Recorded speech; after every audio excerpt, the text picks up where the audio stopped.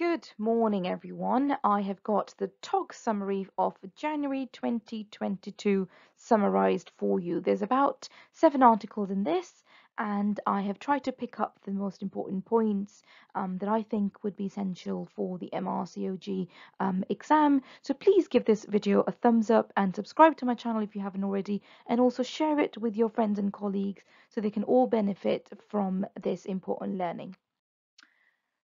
So the first article is female sexual dysfunction. So the key content for this article is female sexual dysfunction, shortened to FSD, is defined as any sexual complaint or problem resulting from disorders of desire, arousal, orgasm, or sexual pain that causes marked distress or interpersonal difficulty. Various gynecological problems such as pelvic organ prolapse and endometriosis affect sexual function, and this impacts on their treatment. Management often requires the need to address different components of the sexual dysfunction. Women wish to keep their options relating to sexual function open well past the menopause, and more women are presenting in late life with female sexual dysfunction. So the definition is the problem must be present for more than 75% of the time for more than 6 months, causing significant distress.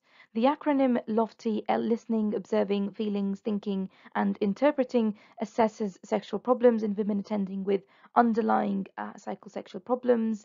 Up to 50% of women presenting with urogynecological problems report female sexual dysfunction. So categories of female sexual dysfunction, so Diagnostic and Statistical Manual of Mental Disorders classifies it to 4 and 5, so DSM-4 and DSM-5.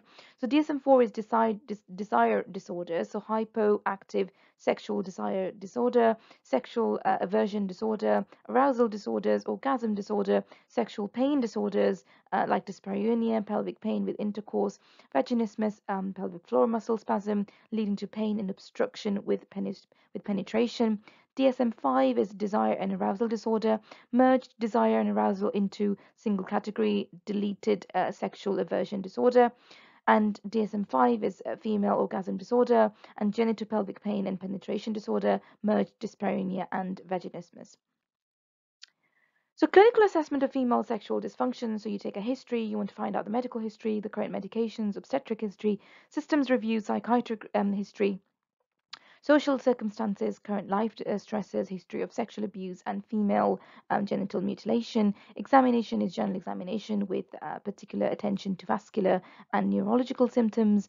Inspection for vulvar pathology, speculum examination to inspect the condition of vagina and cervix and assess for prolapse. Genital bimanual examination to elicit tender points, and scarring, assess for pelvic mass.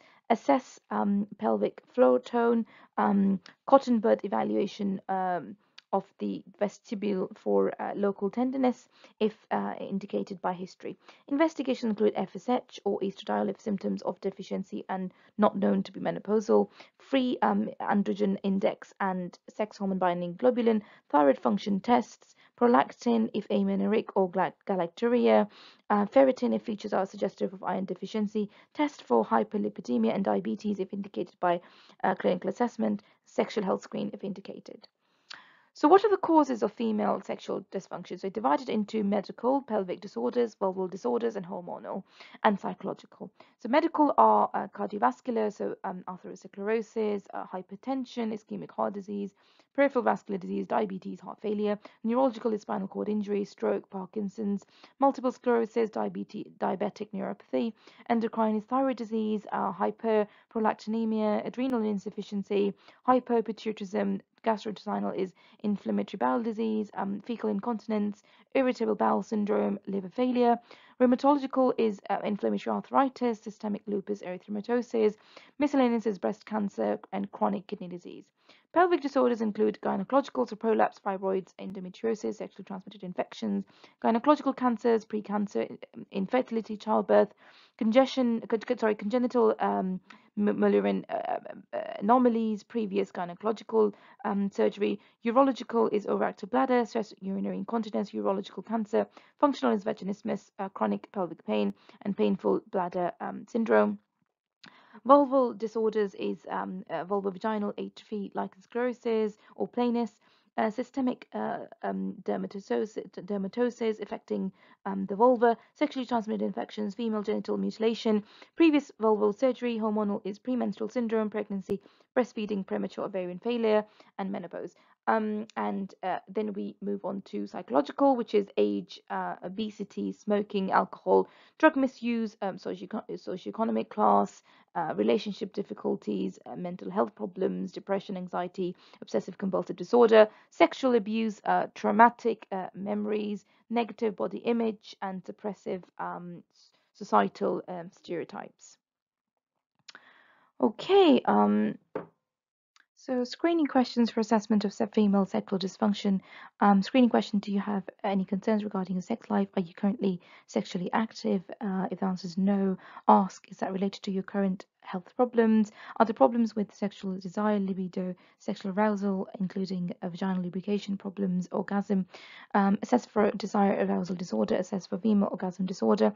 Are you experiencing any pain related to intercourse, penetration, or deep pelvic? Assess for genitourinary syndrome of menopause, vulval dermatosis, pelvic floor muscle dysfunction, pelvic pathology. If anything changes, feel free to ask in the future. Give permission to patient to broach the subject in future consultations.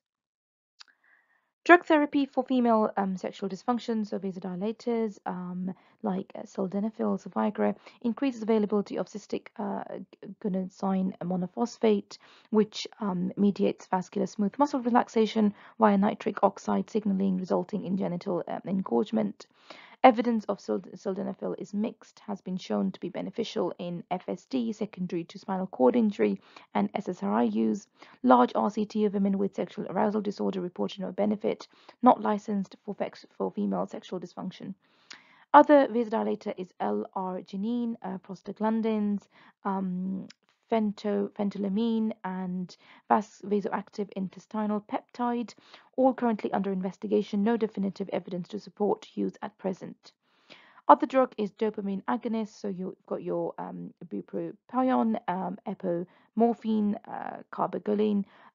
So act centrally to influence behavioral states, give the central action of these drugs. There is a high occurrence of side effects such as nausea, vomiting, and headaches. Dopamine agonists are effective in improving desire in women with hypoactive desire disorder. Carbagoline can improve FSD secondary to antipsychotic induced hyperprolactinemia.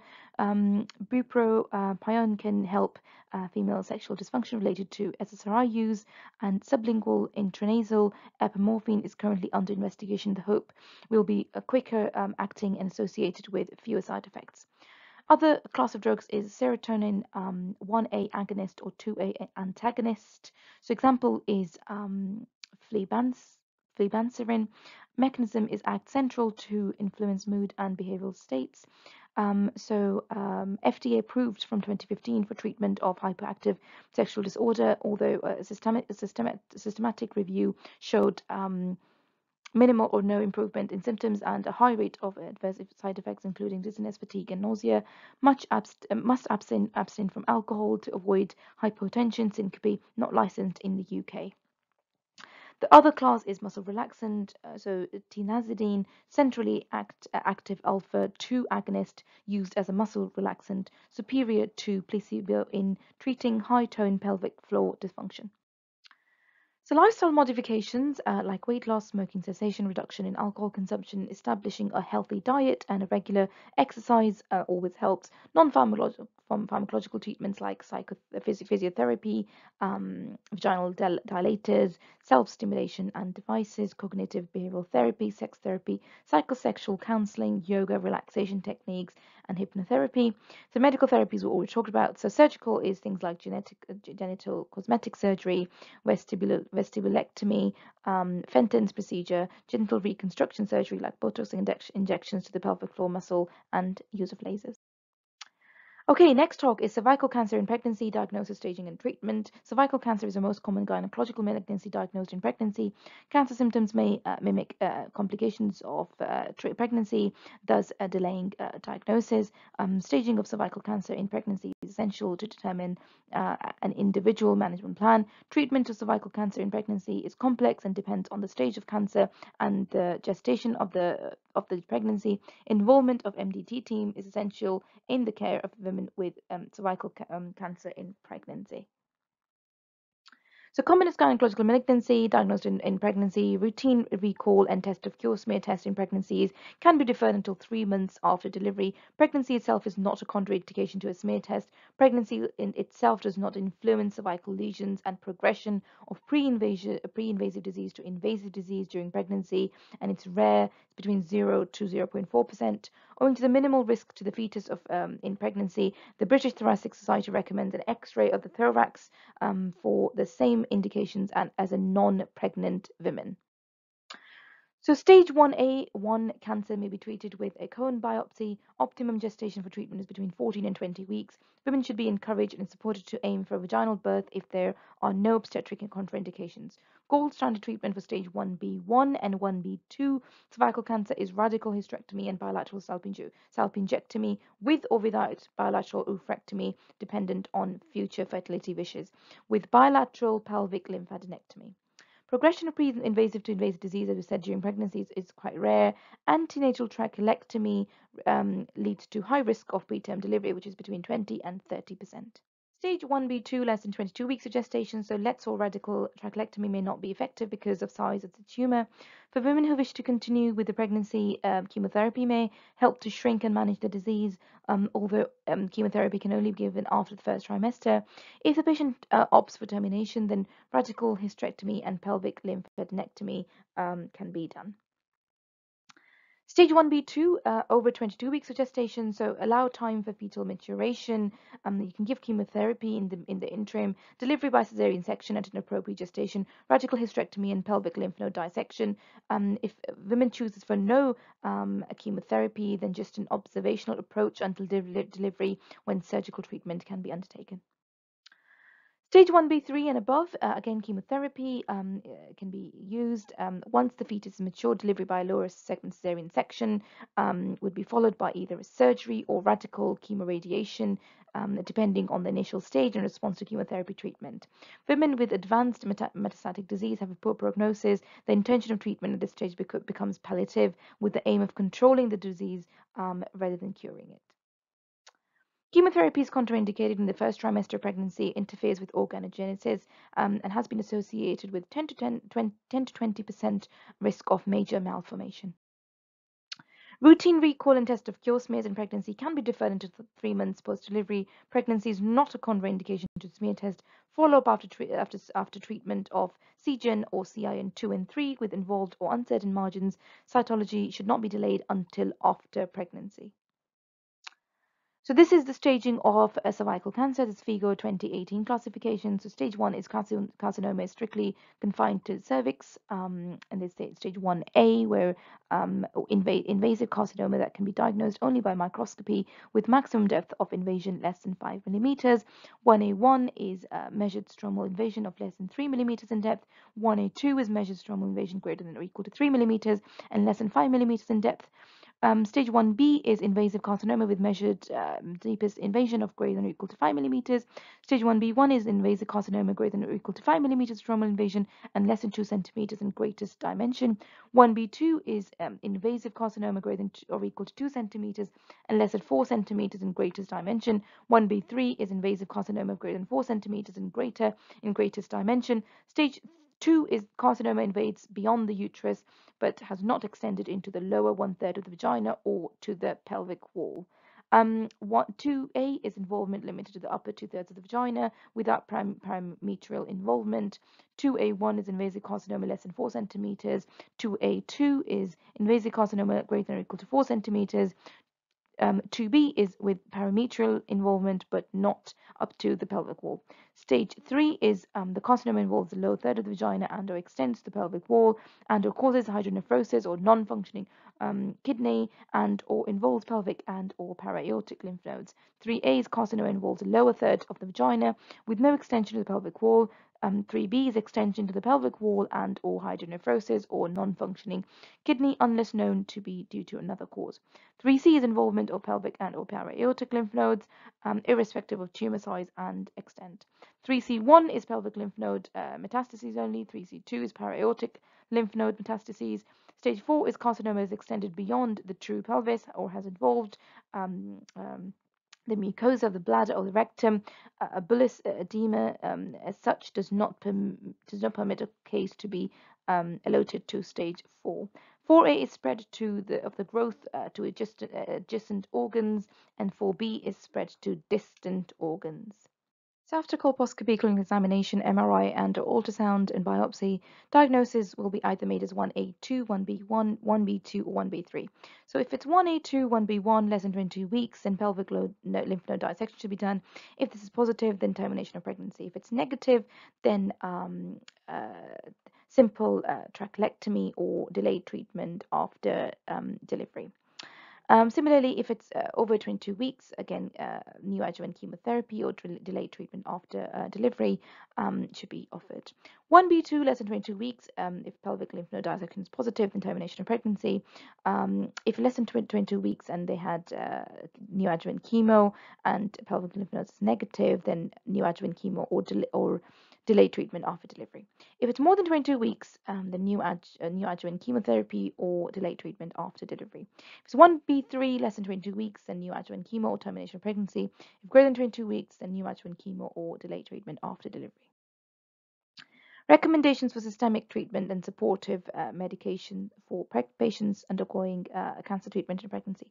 Dosing of therapeutic drugs during pregnancy should be based on actual weight. The same dose per meter square or dose per kilogram square should be used as in non-pregnant patients. Chemotherapy is contraindicated in the first trimester of gestation to avoid interference with organogenesis. Fetal benefit of treatment and delay should be balanced against maternal risk. After 14 weeks of gestation, administration of several anti-cancer drugs is feasible, including taxanes, platinum agents, anthracyclines, etoposide, and bleomycin. Chemotherapy is not recommended beyond 35 weeks of gestation. It is important to give a 3-week window between the last cycle of the chemotherapy and delivery to allow both maternal and fetal bone marrow to recover. Until safety data is available, target therapies should be avoided during pregnancy. Metoclopramide, FHT3 antagonists, ranitidine, proton pump inhibitors, prednisolone, or hydrocortisone can be used if necessary. Recommendations for social caregivers treating pregnant cancer patients and their families. Psychologists should be included in the interdisciplinary team of the caregivers for pregnant cancer patients. Counseling should be offered to both the affected women and her partner. Extensive education should be provided about the necessary medical steps and their implications on the outcome of the pregnancy and the long-term effects on the physical and the cognitive health of the offspring. Contact with other families who have experienced cancer during pregnancy should be encouraged because this might help patients and their families to cope more easily with their own emotions, thoughts, and concerns. In gynecological cancers, hysterectomy and bilateral salpingorectomy can be performed. Thus, the interdisciplinary team should be aware of the possible psychological effects of this surgery, including depression, loss of sexual pleasure, and future childbearing ability. Right, accessory cavitated uterine malformation, an unfamiliar cause of dysmenorrhea. Key content is accessory cavitated uterine malformations are isolated cavitated lesions within the lateral aspect of the myometrium inferior to the attachment of the round ligament. They are a rare Mullerian anomaly and are increasingly recognized as a cause for severe dysmenorrhea and pelvic pain. Accessory cavitated uterine malformations can be diagnosed with ultrasound and magnetic resonance imaging, where they appear as a well-defined lesion with a central cavity containing hemorrhagic content surrounded by a myometrial mantle. On histological examination, the cavity is lined by functional endometrial glands and stroma. Recognized treatments include hormonal suppression, destruction of the endometrial lining by alcohol sclerotherapy, or complete surgical excision, which has demonstrated curative results. Diagnostic criteria for ACUMs, as this is shortened to: location, solitary lesion located in the lateral myometrium or broad ligament, no communication with uterine cavity or fallopian tubes. Morphology: a cavitated lesion containing functional endometrium surrounded by a myometrial mantle. Histology: cavitated lesions filled with dark brown hemorrhagic content lined with functional endometrium. Myometrial mantle has concentric organization of smooth muscle. Differences between ACUMs and true cystic adenomyomas. So characteristics. Demographics. So ACUMs tend to affect younger nulliparous women. True cystic adenomyomas tend to affect older multiparous women. The clinical presentation with ACUMs is severe menstrual pain and no association with heavy periods. With true cystic adenomyomas, it's heavy, painful periods. With ACUMs, it tends to be isolated lesions, whereas with true cystic adenomyomas, it's usually found alongside with other features of adenomyosis. With ACUMs, there's distinct border between myometrial mantle and surrounding myometrium. With true cystic adenomyomas, there's irregular and poorly defined borders. With ACUMs, the histopathology findings microscopically are concentric organization of smooth muscle around cavity, endometrial glands, and stroma seen in to line cavity. With true cystic adenomyomas, surrounding myometrium lacks organization and its absence of internal epithelial lining of cystic cavity. ACUM's location is in the lateral myometrium inferior to the insertion of the round ligament and separate and distinct from the endometrial myometrial junction. Variable location within the myometrium, often with or without contiguous with the endometrial myometrial junction. So transvaginal sclerotherapy procedure for ACUMs performed under GA, so general anesthetic, under continuous transvaginal ultrasound guidance. Insert an 18-gauge needle through the anterior vaginal wall and myometrium into the ACUMs. Aspirate into intracavity fluid, usually 2 to 3 mils, and send for cytological analysis. Instill 99% ethanol into the cavity to keep it open.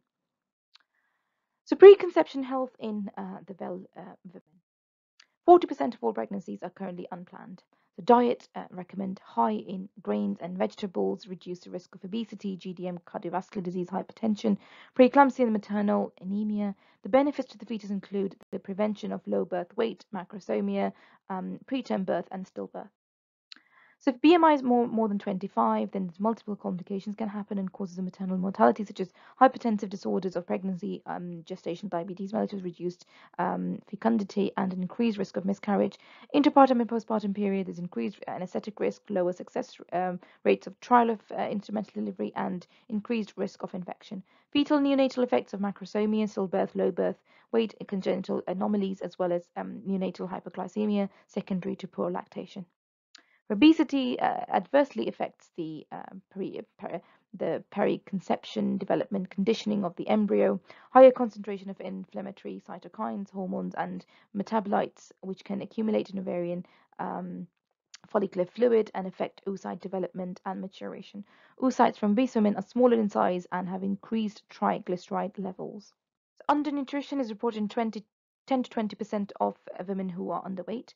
20% of maternal deaths and significant risk factors of stillbirth, preterm birth, low birth weight, and SGA, small for gestation age baby. So recommend minimum aerobic activity of 150 minutes of moderate intensity activity per week, or 30 minutes of activity per day, or 75 minutes of intense activity per week. Women are recommended to be active on most days of the week with no sessions more than 60 minutes. Strength sessions are recommended twice a week on non-consecutive days of 1 to 2 sets of 12 to 15 repetitions of each muscle group. So health effects following chemical exposure and strategies to prevent exposure. So chemical is lead, source is paint, soil, water. Impact on health: low levels can cause cognitive impairment, high levels can cause aggression and cognitive dysfunction. Prevention strategies: so postpone conception for 3 to 6 months following exposure, and or recommend using lead-free paint. Mercury is present in ocean fish, swordfish, child deficits in language, attention, and memory, and anxiety. Following the fish consumption guidelines from the Food Standard Agency. Carbon monoxide, cigarette smoking, faulty gas or heavy heating appliances, cars with faulty exhausts, can cause sudden fetal death, neurological deficits, premature birth. So prevention strategy is testing in early pregnancy, smoking cessation of the women and other members in the household, repair or remove any faulty items. Organic pollutants from ingestion, inhalation, dermal exposure, contaminated food, so lower intelligence quotient, which is IQ, reduced memory in children. Organic pollutants are stored in fat tissue, therefore aim to achieve a normal body mass index before pregnancy. So this is maternal and neonatal effects of infections. Cytomegalovirus, maternal is none or mild viral infection. For neonate, it's hearing loss, visual impairment, learning disabilities, epilepsy, congenital malformation. For toxoplasmosis, none or mild viral infection can cause miscarriage. For neonatal outcomes, none to severe neurological impairment, retinal lesions, congenital malformation. Risk of infection increases with gestational age / severity decreases with gestation age. Rubella miscarriage can cause miscarriage. Birth defects effects are severe, less than 16 weeks. Hepatitis B, none in pregnancy. Long-term risk of liver cancer. Transmission of hepatitis. HIV, none if the viral load is low. Transmission of the disease to the neonate. Zika virus, rash or viral symptoms or headaches. To the neonate, it's microcephaly. Syphilis, primary, painless, also sores. Secondary, widespread rash. If untreated, can cause long-term neurological problems or miscarriage.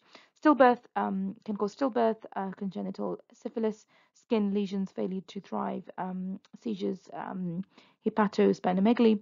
Listeria can cause fever, viral symptoms, headaches, diarrhea and vomiting, miscarriage. Fetal and neonatal infections are severe. Stillbirth, preterm delivery, case fatality of 20 to 30%, pneumonia, and sepsis with meningitis. So infections and interventions. So if it's cytomegalovirus, so it says treatable with medications during the preconception period. No. Vaccines that can be given during conception. None. Intervention to prevent infection. Education in simple hygiene. Toxoplasmosis or preconception infection treatment is not indicated. Preconception infection 1 month prior to 1 month after conception. The risk of infection is very low. Discussion with an obstetrician regarding risk benefit in performing a diagnostic amniocentesis. There's no vaccines, and interventions to prevent infection are avoid undercooked meat, avoid handling of cat litter. So rubella is there's no again not needed to be treated before in the preconception period. There is vaccination, the mumps, measles and rubella, and there's no intervention to prevent infection. Hepatitis B, antivirals to reduce viremia preconception. There is vaccination for high-risk individuals. Education regarding the transmission of the disease process with lifestyle behavioral modifications. HIV antiretrovirals to reduce viremia preconception. There's no vaccines. Antiretrovirals to lower viremia. Education regarding the transmission of the disease with lifestyle and behavioral modifications. Zika, there is no medications during preconception period. There's no vaccinations. Education regarding the transmission of the disease process with health precautions. Syphilis. Can be treated with penicillin. There's no vaccines, and education regarding transmission of the disease, a process with lifestyle and behavioral modifications. Listeria, not normally required. Again, no treatment required. There's no vaccinations, and avoid lunch and meat, hot dogs unless cooked until steaming. Avoid patty. unpasteurized, would hate unpasteurized milk or cheese with mold rind. Summary of key areas of concern and proposed interventions. So high body mass index, combination of aerobic and strength exercises, minimum amount of aerobic activity, 150 minutes of moderate intensity activity per week, or 30 minutes of moderate activity per day, or 75 minutes of intense activity per week. Strength sessions twice per week or on non-consecutive days. Nutritional status for folate, iron, zinc levels. Folate supplementation recommended for a minimum of 3 months prior to conception after 12 weeks. Iron fortification of foods such as flour, rice, sugar, juice, or soy sauce. Zinc supplementation taken as a preconception tablet. Tobacco use, smoking cessation classes, written handouts, individual counseling. Alcohol use, educational strategies to increase awareness. Psychological interventions, pharmaceutical treatment, written handouts. Infections, pre-pregnancy vaccinations, vaccination during pregnancy. Education on simple hygiene, lifestyle changes, and food to avoid during pregnancy. Right, okay, so pregnancy in underweight women, implications, management, and outcomes. 3 to 4% of the UK are enter pregnancy underweight. Advise an increased gestational weight gain of 12.5 to 18 kilograms for underweight women compared with 11.5 to 16 kilograms for normal weight women and 5 to 9 kilograms for obese women. Recommend an extra 200 so that's calories each day in the third trimester of pregnancy. Causes of low BMI, so it could be constitutional. So this could consider risk of growth restriction and preterm delivery. So pregnancy effect on underlying cause. So should gain weight normally. Positive effect and body image. Assessment refer to obstetrician, assess nutritional status, assess eating habits, assess mental state and well-being, consider bloods for nutritional screen, consider growth scans. Malnutrition increased risk of fetal growth restriction and preterm delivery. Also can cause anemia in the mother, and inadequate weight gain. So regular blood counts to assess for anemia, ferritin, B12, folate levels. If hemoglobin levels falls, to provide adequate and appropriate replacement. Refer to dietitian. Consider fortified drinks and multivitamins. Screen for vitamin D deficiency and consider appropriate supplementation. Wait at regular intervals during the pregnancy to confirm weight gain and offer growth scans. Eating disorders, so growth restriction risk again in the baby and potential risk of microcephaly in toddlers. All the associations with malnutrition, so basically anemia and inadequate weight gain. Observe for ketone consider renal and liver profiles if a suspicion of laxative abuse or forced emesis. Suspected higher risk of osteopenia, high risk of hyperkalemia, hyperkalemic alkalosis with acute kidney injury if severe. Purging and forced emesis. Regular weighing during the pregnancy, growth scans, consider referral to eating disorder specialist or perinatal mental health team. Dietitian referral and nutritional supplementation, refer to an anesthetic review. Ensure drug doses are adjusted depending on weight at the time of prescribing. Refer and recommend bone scan once breastfeeding is complete. Communicate concerns with GP. So, cause of low BMI could also be malignancy, possible growth restriction, iatrogenic preterm delivery, advanced disease if treatment not considered or declined because of pregnancy, difficulty investigating and managing malignancy, full blood count, renal and liver profiles, tumor markers depending on suspected malignancy, ultrasound, CT, MRI, PET scan, multidisciplinary team and specialist surgical oncology involvement, uncontrolled hyperthyroidism can cause fetal growth restriction, IUD, which is intrauterine death, preeclampsia, miscarriage, preterm labor and delivery. So treat in conjunction with maternal medicine or endocrine specialist and offer growth scans. Investigations for low BMI. So you would offer a baseline test for low BMI, so full blood count, renal profile, bone profile, liver profile. In absence of anemia, ferritin, vitamin B12, folic acid level should be checked. Low threshold for vitamin D, low potassium, ECG plus or minus chest X-ray, risk of cardiac arrhythmia. BMI is less than 13. Consider regular weight measurement minimum once each trimester or monthly. Urinalysis, ketonuria may suggest purging and forced emesis or starvation. Arterial or venous blood gas, look for alkalosis, high pH and low potassium. Postnatal bone scan, consider suggesting this to GP beyond 3 months. Postnatal to assess bone density and risk of continuing osteopenia and osteoporosis. So postnatal care for presentation low booking BMI but appropriate weight gain in pregnancy, expected neonatal birth weight most likely in normal range, level of postnatal care normal postnatal care. If low BMI and malignancy, likely normal neonatal birth weight, support from primary care and multidisciplinary team managing cancer diagnosis, support breastfeeding until cancer treatment makes unattainable. Low BMI and eating disorders increase risk of low birth weight. Enhanced postnatal support, such as early intervention health visiting, assist for breastfeeding, observe for deterioration of mental health, particularly obsessive compulsive disorder / postnatal depression, risk of resurgence of eating disorders. Consider a MARF to social care, early intervention with health visitor. Multi-agency referral, that's MAR. So consider a multi-agency referral to social care / early intervention of health visitor. Low BMI and malnutrition increase risk of low birth weight. So multi-agency referral to social care / involve no recourse service if applicable. Early intervention health visiting, provide supplements and vitamins and fortified drinks. Communicate concerns to primary care. Postnatal depression related to social complexity. So investigation and management of postcoital bleeding. Postcoital bleeding is a common gynecological symptom affecting up to 9% of women. 1 in 44,000 women aged between 20 to 24 and 1 in 2,400 women aged between 45 to 54 will have cervical cancer.